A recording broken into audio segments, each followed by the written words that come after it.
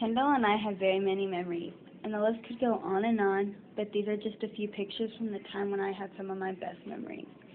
After all this, I realized I need to cherish every moment and live life to the fullest because, as Kendall always said, shut up and live life because you're young. I'm so thankful for having the time I did with Kendall. She definitely had a major impact on my life, and I have always had that huge puzzle piece missing, but she's always in my heart.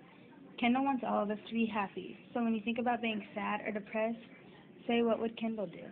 Put a smile on her face, so we should do the same.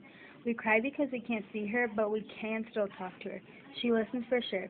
Kendall Lee Picker was for sure one of a kind, and losing her is the hardest thing I've ever been through, but I have now learned how strong I really am.